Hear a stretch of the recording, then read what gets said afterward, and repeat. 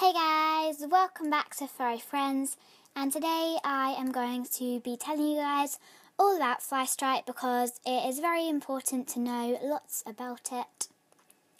So, what is fly strike? Fly strike is a deadly disease that rabbits and guinea pigs can catch in summertime. It is mostly common in rabbits, but guinea pigs can catch it as well.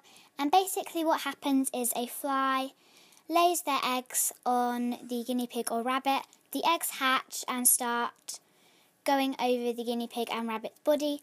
And once the eggs have hatched, you have 24 hours to get your rabbit to the vet, as it is such a deadly disease. And sadly, most guinea pigs or rabbits who catch fly strike don't recover because it is just so dangerous.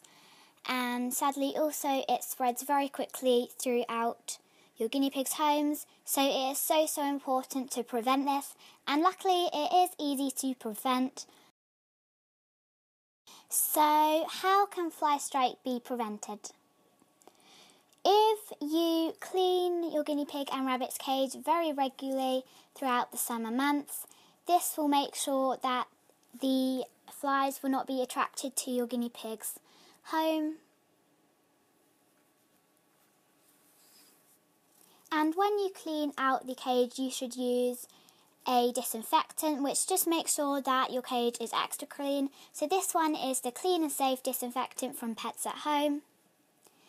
And you should make sure you remove all bedding and spray the disinfectant on the hatch, and then fill it up with some nice fresh sawdust.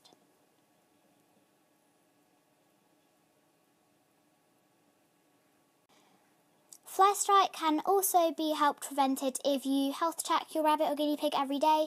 So you don't need to do a full health check, but you need to rub your fingers over their coat and see if there is any flies or eggs in there.